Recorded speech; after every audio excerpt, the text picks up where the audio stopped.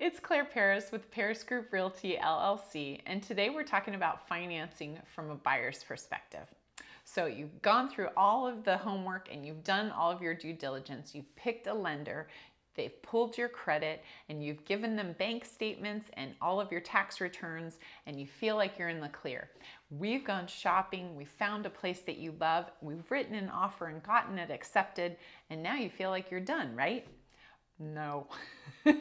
So what happens from here is that the lender's going to look through everything, and they're going to start pulling up your bank accounts, and they're going to ask you for all kinds of stuff, including that check from grandma that she gives you for your birthday. Or if you make tips and you deposit cash into your bank account, they're going to want to know where that's from. Or if you just happen to get a bonus or commissions, they're also going to want to know where that's from.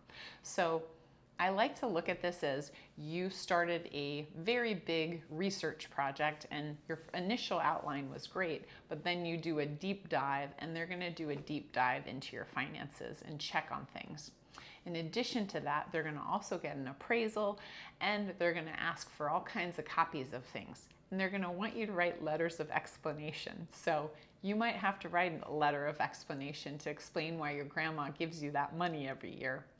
And once that's all done, then we're going to go to the actual title company and sign a bunch of paperwork, and that's when it's official and when you've actually signed to purchase the property. And of course, I'll be there to walk you through every step of the way.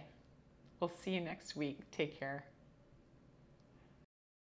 If you like this video, click the like button below, and of course subscribe to our channel so you get all the new weekly content.